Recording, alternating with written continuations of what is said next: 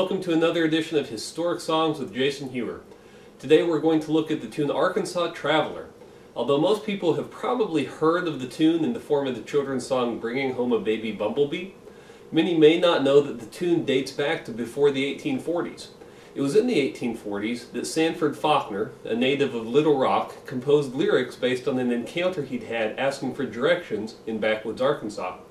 In the original song, a traveler comes upon a squatter and asks for some basic form of hospitality.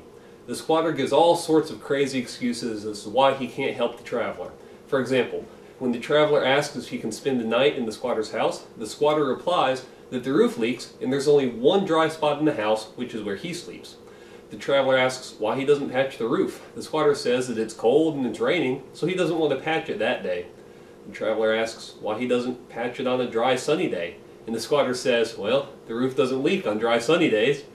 Unfortunately for Arkansas's image, the song lyrics kind of make them look like a bunch of backwood rednecks. In the early 20th century, the tune was used in a number of cartoons, but it would always accompany a hillbilly kind of character. And for this reason, the tune, although originally very popular in the state, fell out of favor for some time. It wasn't until the late 20th century that it began to become popular again. Now there's a AA baseball franchise in Little Rock, known as the Arkansas Travelers, and the state even gives out certificates to notable visitors, deeming them Arkansas Travelers. The tune is an important part of American musical heritage, so let's play Arkansas Traveler.